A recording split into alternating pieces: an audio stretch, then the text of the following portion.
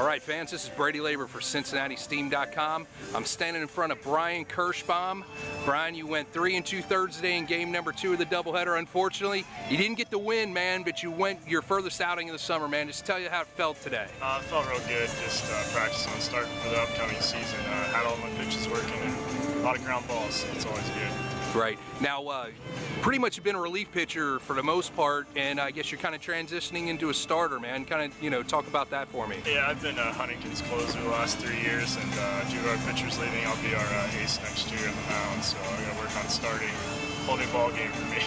Right, and you were scheduled to be the starting pitcher today, but with yesterday's doubleheader being banged and so on and so forth, it ends up you coming out of the bullpen and getting 3 2/3, man. Just kind of talk about, the kind of unknown preparation or whatever you went through today. Yeah, I was pretty excited about starting. I got the text yesterday that I was going to be pushed back or not start, just come out of the bullpen. Pretty much got to start, so I can't complain. I pitched real well today.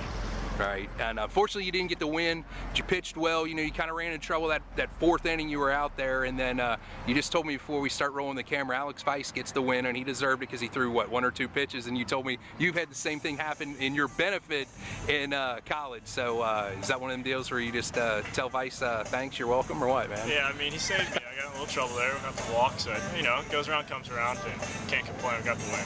All right, my man, that's Brian Kirschbaum. He didn't get the win, but he was the pitcher of the game here for the Steam. In game number 2, the Steam sweep Lake Erie and remain in first place here. Congratulations, man. Good luck in the rest of the season.